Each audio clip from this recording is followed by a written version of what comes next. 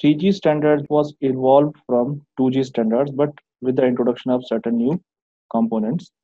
So 3G standards, in short, it provides global multimedia mobile communication. Globally, it was accepted, and the fragmentation problem that was already solved because of the adoption of GSM network. So again, here the fragmentation problem is solved because it is globally adopted and it fulfills the requirement of multiple services as well as high speed. High speed in comparison to your 2G, and also it fulfills several services. And the minimum data rate for 3G services or 3G standards 384 kb per second, and it can vary up to 2 MB per second. And it has an evolution from 2G standard. So it is evolved from 2G standard. So 2G we had CDMA, and other standard that was in 2G, that is IS 136. Both we have already studied, and it was evolved as CDMA 2000, and this one as WCDMA or UMTS. These two are 2G standards and these two are 3G standards, and these are evolved from their predecessors CDMA and IS 136M. These two we have to study in the coming lectures. Now, what are different characteristics or the salient features of 3G standards? So it supports both packet switched networks as well as circuit switched networks. So that is, it supports your voice communication as well as your data packets. It further supports roaming. Roaming facility is there. There is a particular unit which is called as MME, which is there in 3G as well as in the 4G. That is mobility management equipment that we will discuss later in this lecture. And it has backward compatibility as well. Backward compatibility. Backward compatibility and interoperability. That means 3G standards, they are backward compatible with the 2G standards.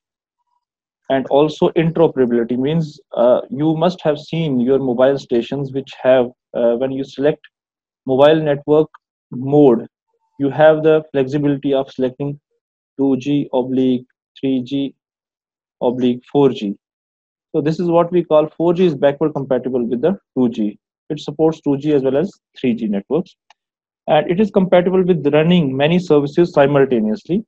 Many services simultaneously means you can run many services simultaneously, which means that while you are connected on a call, on a voice call, you can have access to several other services, like you can watch the videos, you can have HD streaming, you can play online gaming, etc. So simultaneously you can do lot of you can launch many services in the 3G networks. Now in 3G network, the architecture is something like, let me draw the architecture. The basic architecture is there, that is that's of GSM architecture.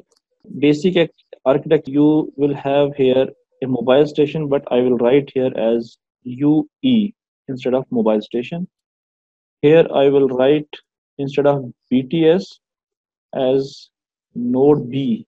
You can have any number of node Bs, like you had BTS node B, and then you can have here RNC, and again here RNC.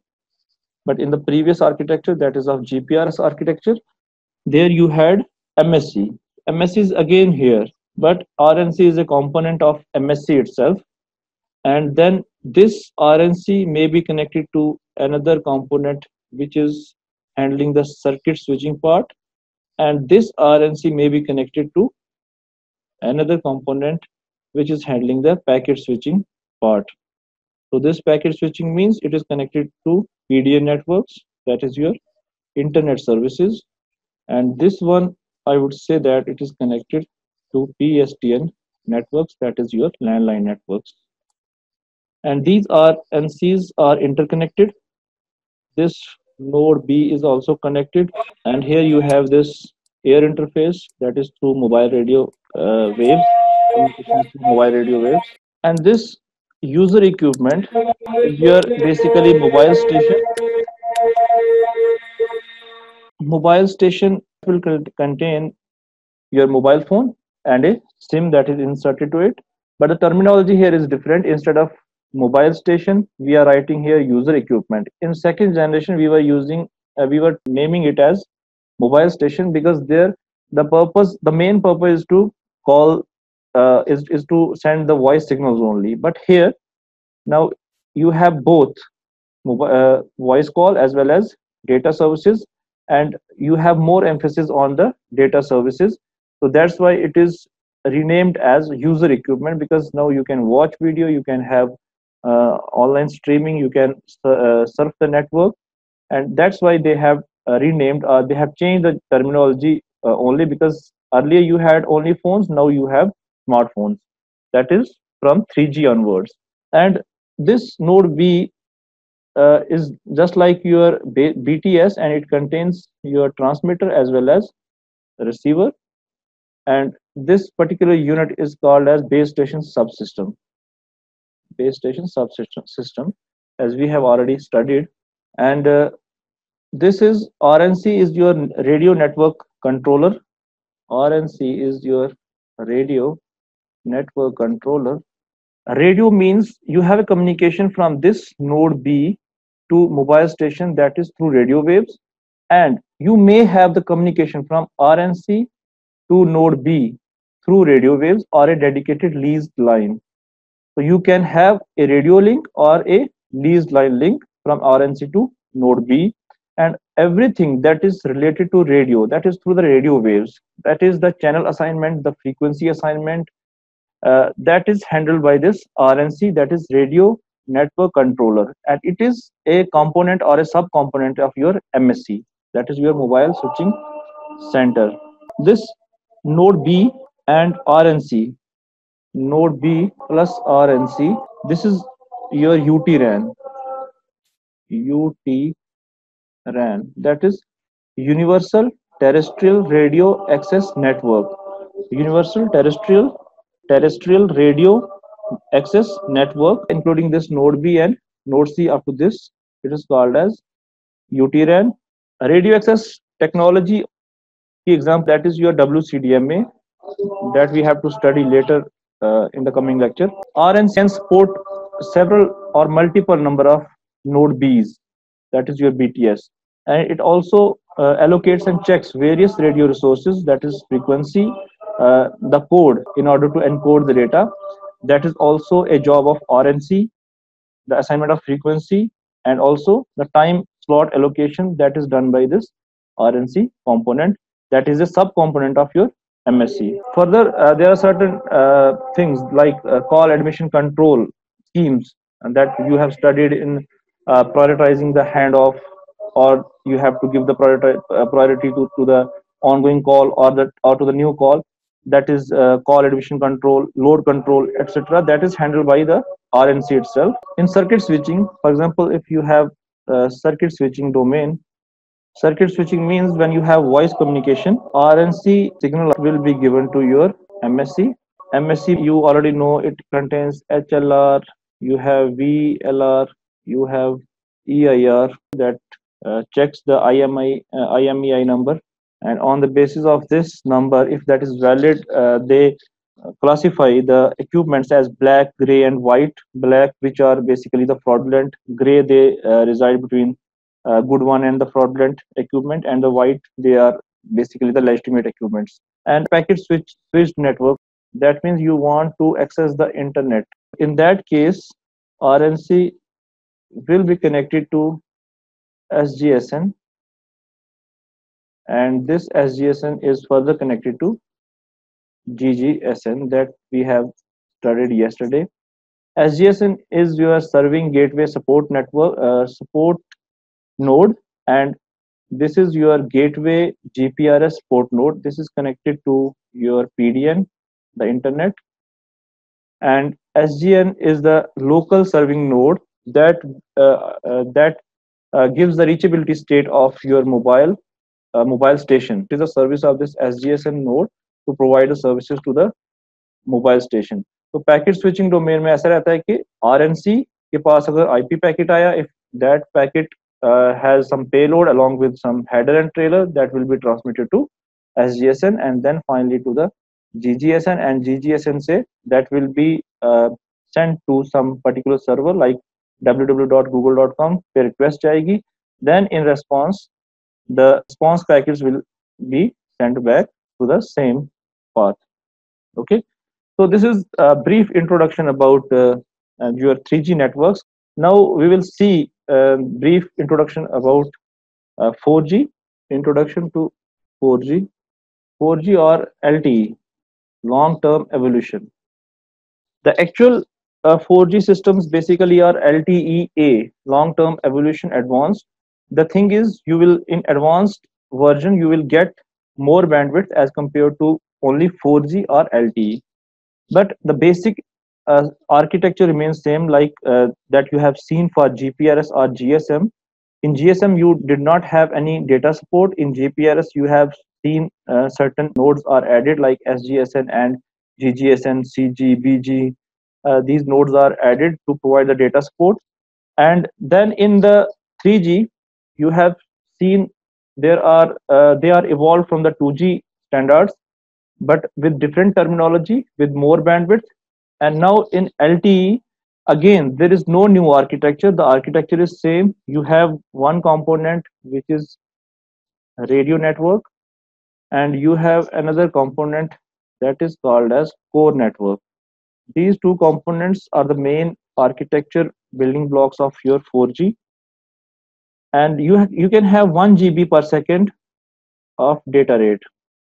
1 GB 1 GB per second of data rate for stationary users, and you can have 100 MB per second for high mobile users. 4G is basically an evolved architecture, and it is a fully packet switched architecture. Fully packet switched architecture. Here the channels for the voice communication are those which are used for the data transmission. That is for that they are used for the transmission of IP packets. Jin channels पे IP packets transmit होते हैं, they are also used for the transmission of your voice signals. And this sort of architecture is called as system architecture evolution. System architecture evolution, because it is not a new architecture.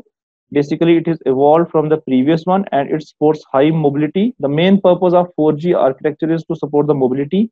The architecture should be simple, that is the packet switch nodes should be organized in a smart way, and it has a bandwidth range, you can say it can range from 1.4 megahertz of spectrum to 20 megahertz.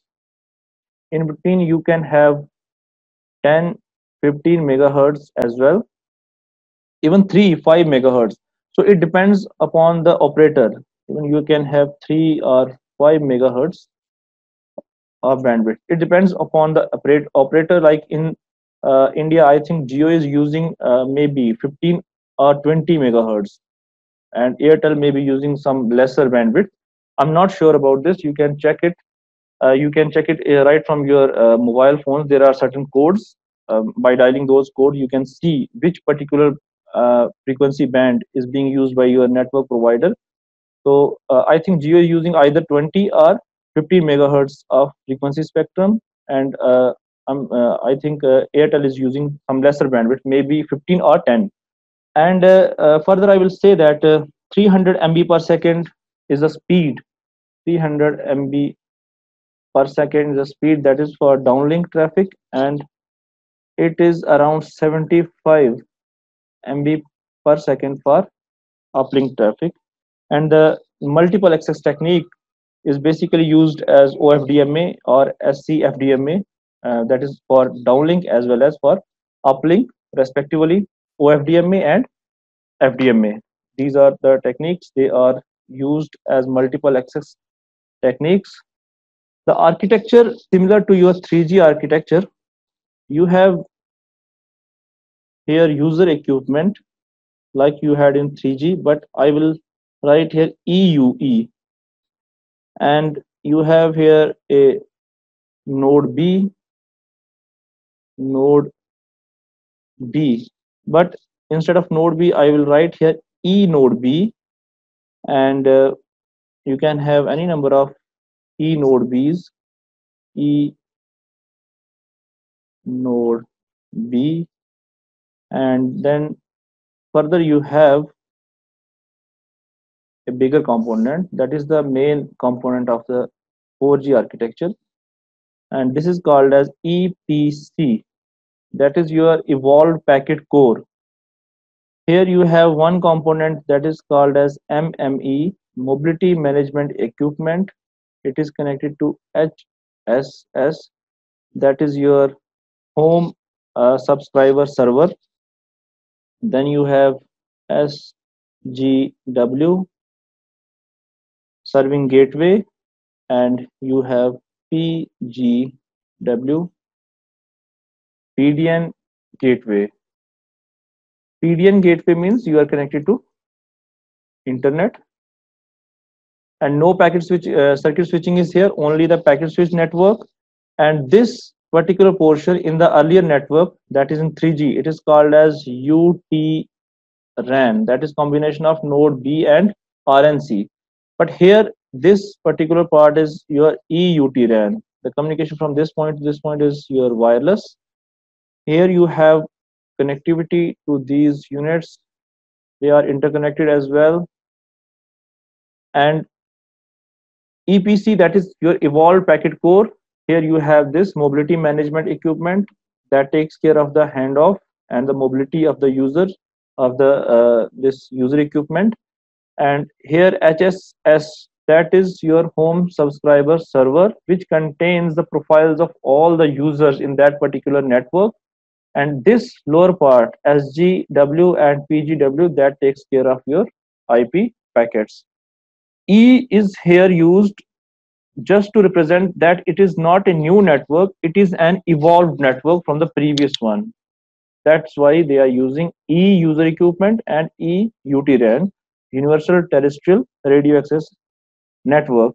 This is basically the similar architecture with more support to the mobility that is handled by MME. And this MME, as I said, it is handling the mobility, and that is possible because of the high data rate. Okay, there are some features of this LTE, like online gaming with multimedia, mobile HD TV, broadband content streaming. Data rates are 200 to 300 MB per second for downlink. Uplink, it varies from 500 to 100 MB per second. Although I wrote 75 MB per second is for uplink, but that is an average value, but it varies from 500 to 100 MB per second. Also the downlink data rate is 200 to 300 MB per second. Further, it supports TDD and FDD based on it is based on OFDMA, that is orthogonal frequency division multiple access technique. And the modulation technique is here 64 QAM, or even in these days 256 QAM. Quadrature amplitude modulation technique is used. So here in 64 you can say 6 bits, 2 raised to 6, that is 64, 6 bits per symbol, they are modulated. Further, it supports multiple antenna with advanced processing, that is MIMO, multiple input, multiple output. We install number of antennas at transmission and reception just to make the system reliable. Okay, so this is about your 4G architecture or 4G services.